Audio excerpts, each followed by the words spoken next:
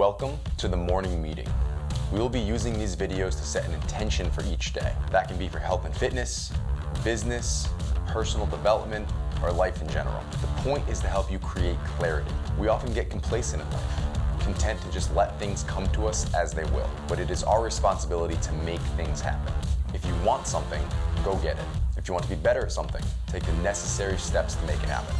Don't just listen to this conversation, take action on it.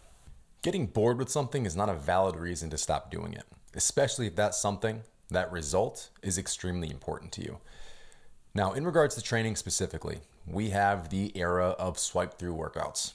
We're on Instagram, we see something cool on Instagram, we want to do that in our workout for the day.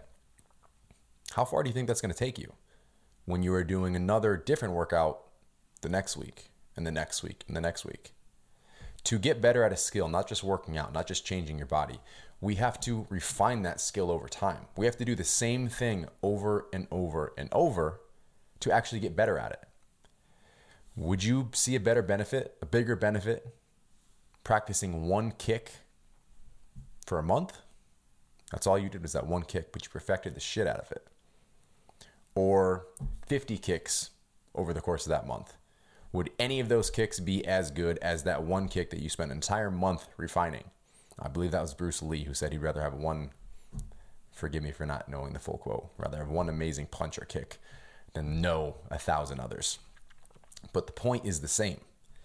If you are saying that you're bored, so you can't go through the same workouts over the course of a month, you are saying that you would rather be entertained than put in the effort and required discipline to achieve that result. And then you get upset because you haven't achieved that result. So I have no sympathy for that. And you shouldn't either. Don't cut yourself any slack when it comes to this. You do not need to be entertained when it comes to achieving your goals. If that goal is important to you, find a way to grind through it. Choose a path that will be exciting, but throughout the highs and lows, you don't deviate. You continue moving forward.